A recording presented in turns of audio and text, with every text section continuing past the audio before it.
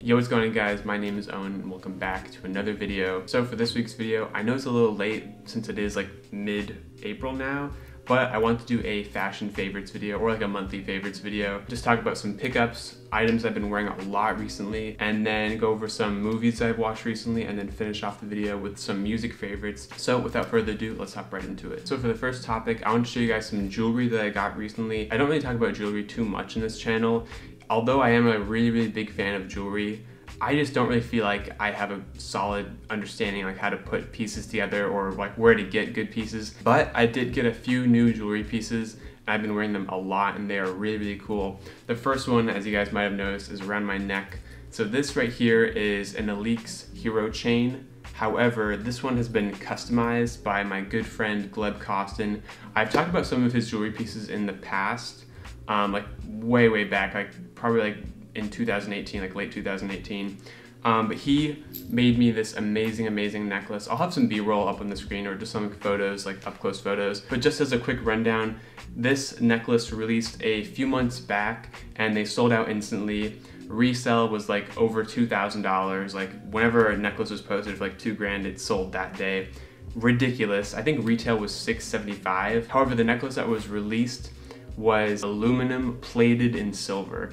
Aluminum is super cheap, very lightweight. If you guys have one of those necklaces, you probably know that the quality isn't too great. It's kind of hard to believe that Alyx skipped out in terms of quality and they went with aluminum. I know that the Alyx hero necklaces that were customized and sent out to a bunch of influencers, those are not aluminum. I've worn one of them before. I wore Playboy Cardi's for a whole day and it was not aluminum, I can tell you guys that. I believe they released in two colorways, a silver colorway with a Nike check and a smiley face, and then I think the other one had a Nike check. It had like the 1017 9SM, and then also had, and I think that one had a heart, but I could be wrong. I'll have some photos on the screen for you guys so you understand what it looks like. But this necklace right here is completely customized and rebuilt out of silver. So this thing is 100% sterling silver. It's extremely heavy. It has all the same mechanisms, has the classic mini Alyx like clasp thing, I forget what they're actually called. The roller coaster belt has one that has a mini one,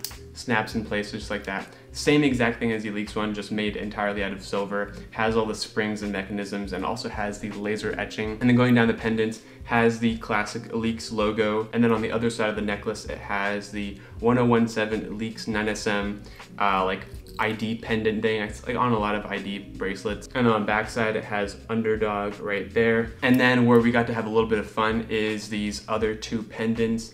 Now we went back and forth for a while, like trying to figure out exactly what we want to do, but we ended up going with these two custom pendants right here. So I'll talk about this one first. This right here is the Colette Hyatt logo, which is my personal brand. This is like the family seal type thing. Really cool. The mold was made from a computer print and then he cast it in silver. The vine decoration on the outside is all on the same plane, and then the C in the middle is raised, like it's a little bit thicker. And the other pendant was completely hand sculpted. I sent Gleb a picture of a tattoo. I'll have the tattoo on screen for you guys. And I asked him if he was able to make that same design but in a 3D silver pendant, and he absolutely nailed it. Hopefully you guys are able to catch some of the details there. But this pendant is so nice. He took a 2D image of a tattoo and then made it into a 3D image, which is just kind of mind-blowing. And then it also like works perfectly with the Cuban link. You guys can see that it links up perfectly. You guys can kind of see that the two dogs are like taking a bite out of each other. I believe this image was originally a kind of like a collage of two different dog images, because I was trying to find the actual source of the picture and it looks like it was just two images stitched together, which is still very cool, and I really like how that looked, because this one is just so much better because it's obviously something that only I will have. I posted a photo of this necklace on my Instagram like last week, and Gleb told me that he had a lot of requests to make more of these, and just so you guys know, he does not want to make any more of these. That is a lot of work, so please do not message him anymore about that. And yeah, I've been wearing this necklace a lot. I normally like to stack necklaces, but I feel like with this piece, you can really only wear just this at a time. You don't want to layer it because this is already really thick, a lot of different pendants going on, and then having more stuff hang down. I don't really like that look. Now the next few items are from a brand called the Silverstone, which is a jewelry brand, and they have graciously supplied me with a few of their new items. I have one in my ear right here. This is the feather earring, and I have the other one right here. When you buy them, it comes in a set of 2, obviously, but I decided to go for the asymmetrical look. I have one of my normal earrings right there, and then have the Silverstone feathers right there. This one right here has 3 pendants on it. It has a feather, and then a bigger feather, and then it has a little like silver tab that has the brand's logo on it, and this one just has the 2 pendants. So I decided to go with the 3 pendant one, obviously, since that just looks better in my opinion. I think they were hand sculpted and then molded, and it has a really nice like polishing effect to it because it has some black detailing in between the little crevices. Really nice pendant. And then they also sent me the feather necklace too, which has the same exact pendant. So it's just got 2 feathers, and then it comes in this really small like micro Cuban chain, and then it has the silver tab on the back of the neck and just like a little clasp. I normally wear this necklace with this other necklace right here. Obviously I don't really want to wear it with the Alyx one, so pairing up these 2 together looks really, really nice. The Silverstone has a lot of different pendants and stuff, so if you guys were looking for rings, earrings, necklaces, the likes, definitely go check out their website. Really, really high quality stuff, all sterling silver. And then moving on to another like accessory pickup, I guess. This is actually a gift from my mom, so thank you, Mom. But this is a pair of sunglasses from Retro Super Future. I'm sure a lot of you guys have heard of that brand before, but probably not in a while. They haven't really done anything too special. But I think they got big from a Gosha collab like 1.5 to 2 years ago. But this right here is just a pair of the American sunglasses in black. I think black is the only color they come in, but it's really, really simple sunglasses. Nothing too crazy going on. I just really like the shape of them, and they fit on my face nicely. When you buy sunglasses, I definitely recommend going to an actual store and trying them on, just because everybody's face is a different shape and not all sunglasses work on everybody's face. This is what the pair looks like on me. I think this is like my ideal size. I like the overall like square shape of the frames. I didn't want anything too curvy. I believe these cost like $140 online. I think some sites have them for $180, so kind of a little bit expensive, but nonetheless, really, really nice sunglasses. The quality is very, very nice. They have little gold detailing too on the inside. On the inside right there, it says Retro Super Future. So yeah, I will definitely be wearing these a lot in the summertime. I don't have any other sunglasses at the moment, and these just obviously go with any outfit. So very, very happy with that. Thank you, Mom. Moving on to some clothing pickups, I want to show you guys 2 t-shirts. I have never talked about these t-shirts on my channel, but I've worn them so much. Like, these are easily my most worn items in my wardrobe. These are from Bare Knuckles, and these are the Inside Out t-shirts. I have a white one right here and then a black one, which is more like a charcoal, honestly. It's a very, very dark gray. What makes these t-shirts really cool is that they're actually like supposed to be worn inside out. So around the neckline, it's probably easier to see on the white one. Around the neckline, it's all like flipped inside out. You could wear it normally if you want to. It'd just be a basic white t-shirt, but the idea is that you're supposed to wear it inside out. On the back side right there has the Bare Knuckles stamped tag. These t-shirts are also single stitched too for that like vintage look and feel. There's also really subtle distressing too around the sleeve hems and bottom hem of the shirt. A lot of you guys have been asking me like, where do I get my t-shirts from? Bare Knuckles easily is the best place to get your like basic t-shirts from. I believe they've been put through a bunch of washes and then left out to dry in the sun for 5 days. So it's a very, very like stiff t-shirt. For size reference, these are both XL, and I've been wearing them a lot. You can check my old videos, you can check my posts on Instagram. I'm most of the time wearing one of these t-shirts. One pickup that I'm adding after I filmed the video, since I completely forgot to include it, but this vest right here is also a new pickup of mine. This is a piece from Jakob Hetzer and his brand Jakob Hetzer Archive, and this is easily one of my favorite pieces just to throw on any outfit. It is essentially a reversible tactical like fishing vest type thing, except it does have a similar cut to a waistcoat, which is really, really cool. Some details on this side of the vest is that it has 4 angled zips that kind of like go up in an arrow shape, which is really, really cool. And these zips are all really super high quality, and the pockets are all really nice and big too. And then there's also adjustable straps right there. You guys can see them right there. So if you want to make it a tighter fit, you could. And there's the same strap on the other side. And there's also a scalloped back too, which is a detail I did not know this had, but I really like that detail. And then on this side, there's also 3 pockets. I think one of them has a strap too. But if you weren't really a fan of this side too much, you could also flip it over. And here's what the other side looks like, completely different from the front side. This side has 2 vertical zips on the like button lining right there.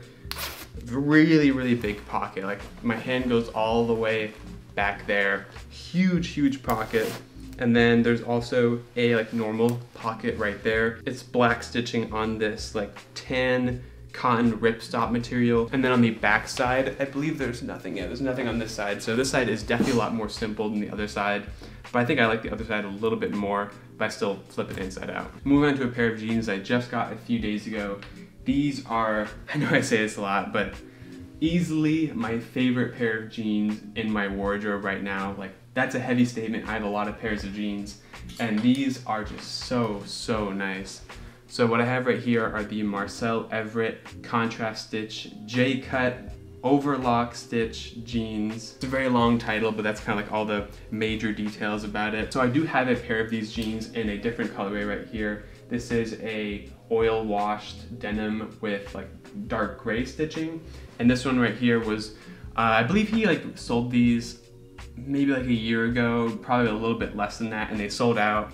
And I actually hit him up and he was gracious enough to make me a pair, even though he hasn't been selling them in a while. I love the contrast stitching. It just makes these jeans like kind of pop. If it was black stitching, wouldn't be nearly as good. The J-cut is super interesting. As you guys can kind of see, the legs do kind of like bend out and then back in. It doesn't actually make your legs look like that. It just stacks in a very interesting way. These are extremely long too. I believe the inseam is something around like 36 on these. And I did get a size 30 waist. The overlock stitching is a really nice detail. It's got nice silver buttons and a button fly right there. Hope you guys are able to catch that. And then the stitching goes over the pockets to like over the back pocket and over the pocket watch pocket, and then the normal pockets right there. I believe these are around like $400 and $500. These are both Japanese denim too, like very heavy ounceage. So overall, a great piece. I've been wearing these so much. I've only had them for a few days and I've worn them almost every single day. And then at the same time I got those jeans, I also got a belt from Marcel Everette. This right here is the bison leather like box nail belt. I forget what it's called, but essentially the actual like leather of the belt is made from bison leather, which is very expensive, but it has a super nice grain to it. And then for the actual buckle, it's made almost entirely out of these box nails, which is kind of like the signature design of a lot of Marcel Everette pieces.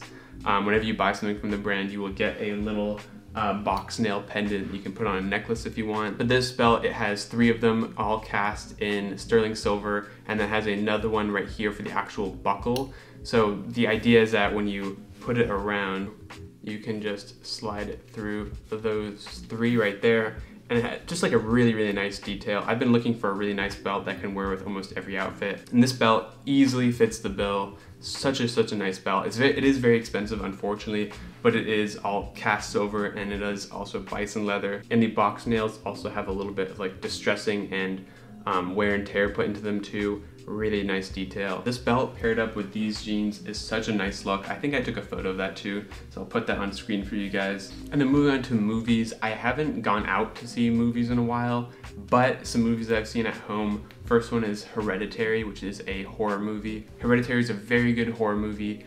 I think all of the cast members did a great job. It's kind of like a better version of The Babadook, in my opinion. I did not like The Babadook at all. I thought that was such a shitty movie. And this one's kind of like a mix between The Babadook and The Witch, or like the double V Itch. It's basically about a grandmother of a family who has passed away, and they kind of like uncover secrets about her being a cult leader. Kind of confusing. You could probably find it online for free if you look hard enough. That's how I watched it. And then I also got to see Bohemian Rhapsody. I believe that came out last year, but I finally got around to seeing that movie. Such a good movie. I'm not the biggest fan of Queen, but you don't have to be to watch the movie. It's just a really great movie overall. It's a great insight on Freddie Mercury's life. And I think the lead actor did like a really good job at portraying him. I watched the concert scene at the end, which is like the Live Aid thing for Africa. I believe that's what it was, but I could be wrong.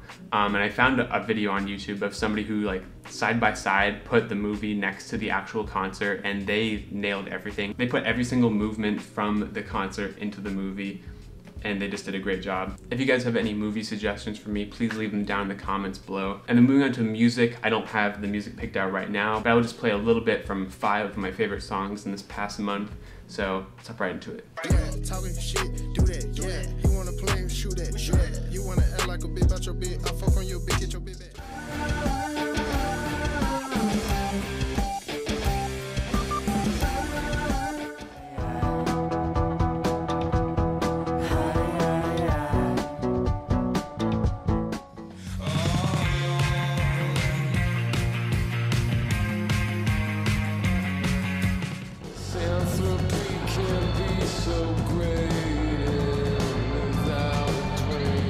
And that's going to do it for this video, you guys. Thank you so much for watching. I really appreciate it.